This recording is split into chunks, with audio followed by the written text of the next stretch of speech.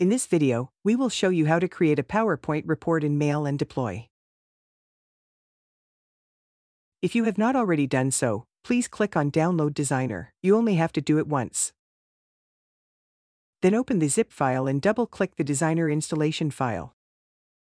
You should immediately get this message: the Designer has been configured successfully. So we are ready to create a report. Click Create Report and then select Microsoft PowerPoint. In the General tab, we can add a name for the report. Then we press OK, and now we can design our PowerPoint report.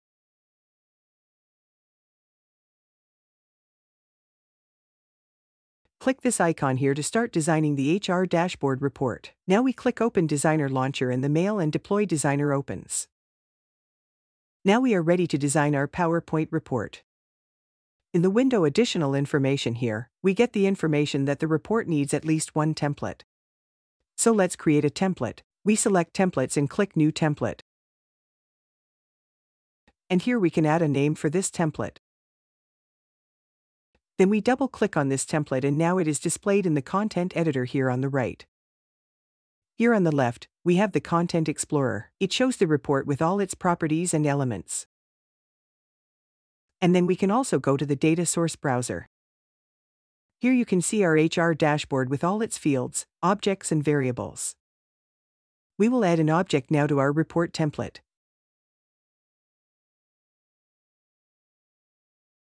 We select the Overview object and click New Chart Element. And now we can simply drag and drop the element into our content editor and adjust the size of the element.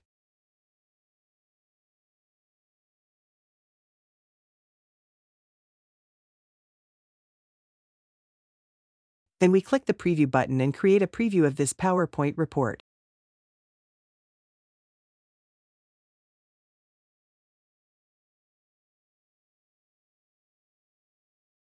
You can also create a preview as a PDF with this icon here. And here it is, the preview of our Microsoft PowerPoint report created with Mail and Deploy.